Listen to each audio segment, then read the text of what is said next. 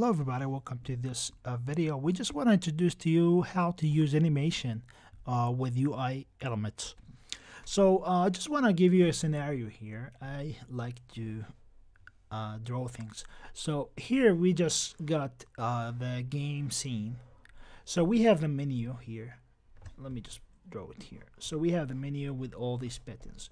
First thing, I just want to add a thing here to close the menu. So we have to add a button to close the menu. Also, I need to create a button here. Let's say we have a button here. Once we click on this button, we're just gonna play the animation for the menu and play it. Once we click in the X button here, we're just gonna close the menu. So we need to understand how to work with buttons and do the event handling for the buttons. So the animation that we're gonna do here is the following. We have this menu, and this menu we're just gonna put it initially. We're just gonna put it at the top here. So once you click in the button here, we're just gonna toggle the menu to the little bit down. And after you click on the X button here, we're just gonna toggle it off. But once we click here, we have to disable this button. All right, we have to set active this button to false because we want to hide it. And once you click here, we're just gonna show it up again. So there's something called an animation state. So we have animation state. So initially, when you work with animation, especially in Unity 5, we have to start with something called entry. So we start with entry state, and from entry state we go to another thing called the first animation state. So let's say in the first animation state we don't have any animation. So I'm just gonna say there's no animation here. So let's say let's say no menu animation. Okay, no menu anim.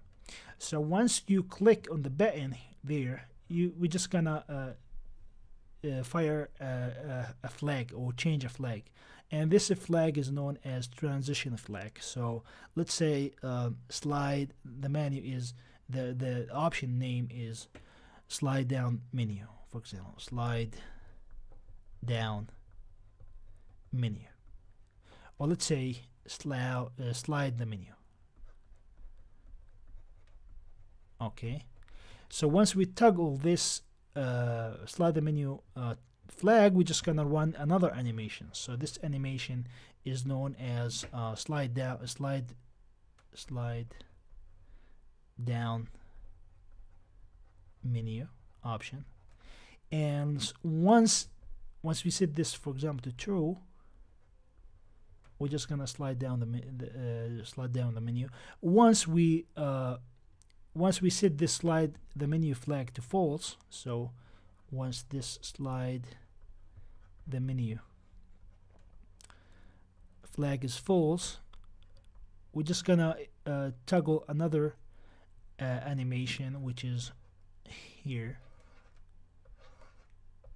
Let me just come here. Slide up menu.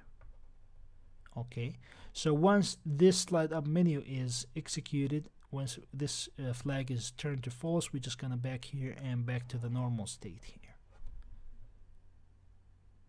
So slide the same thing here. So this is just a basic animation. I just want you to learn how to create this basic animation. All right, so let me just paste this here. All right, so again, in order to understand the flow that we have, we just start with an entry. So all the time we move with this entry, and after that we have an ideal state. So in this state we don't have anything. We do nothing. All right. So once we set the flag here to true, we're just gonna move to slide down menu, and the menu just gonna reset there. So we're just gonna remain there for a while. Once that flag is changed back to false, all right, we're just gonna back to the initial state, which is the no menu animation. So we're just gonna do this practically in Unity using the animation for the menu in the next lesson. Thank you guys again for watching. See you in the next lesson.